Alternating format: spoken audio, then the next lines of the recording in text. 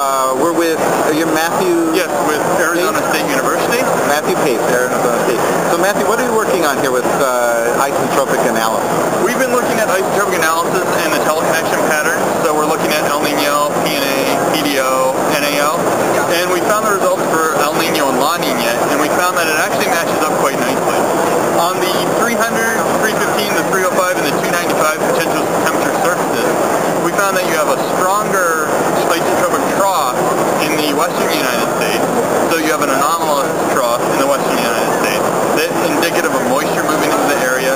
Then you have more precipitation, where in La Nina years, you actually see an isentropic trough, a stronger isentropic trough in the southern part of the United States, which is indicative of less moisture, less rainfall. Okay, now I'm going to move the video so we can just see the map for a second. You can point where the location of the trough is in the different seasons. Here is your El Nino for your spring. You have an anomalous isentropic trough, so you have moisture moving in, more rainfall.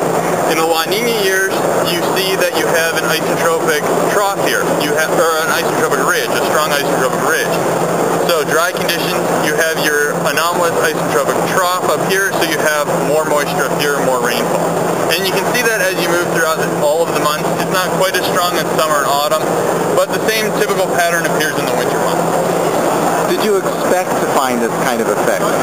Well, we had done prior research looking at isentropic analysis and drought detection, and we found some nice correlations. So we figured that you would likely see this kind of result. Why did you look for this?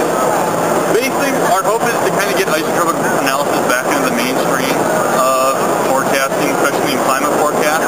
So just to look at this compared to the 500 millibar chart, we just want to see if there's a matchup. So when was isentropic analysis sort of more popular, and why did it fall out of favor? Definitely in the 1930s it was more popular with Jerome Amias. He was mainly the pioneer of isentropic analysis. It fell out of practice mainly after World War I, World War II, when the pilots wanted constant pressure charts. Because isentropic analysis uses constant potential temperature, so, and 500 millibar charts, 300 millibar charts, that's all constant pressure. So, it really, the weather service and all those people really tailor to the aviation community instead of a surface that can actually show uplift in moisture transportation. So by showing the uplift, what are you hoping to get out of that? For what will you be able to find that you won't be able to find with other sorts of analysis? Well, when you look at the 500 millibar chart, you're seeing a constant pressure. When you're looking at the isentropic analysis, you actually see uplift up the isentropic ridge, down the isentropic trough. So you can see uplift in regions. You can see, and normally the troughs are associated with more moisture, so you have more mixing, you have higher mixing ratios in the trough. So you can really see more things on the isentropic chart versus the 500 millibar chart. I guess what I'm getting at, you mentioned drought earlier. Are you trying to sort of find a way to get a handle on ENSO drought connections in the Southwest or other topics like that with this? That is one of the goals of this, is to actually look for the teleconnections in drought conditions in La Nina, El Nino years on the isentropic charts, using the isentropic chart. Do you find people accept this as a good idea, sort of a direction to go in research? So far we've gotten positive results. The only problem is isentropic analysis. You have to pick what surface you want to use.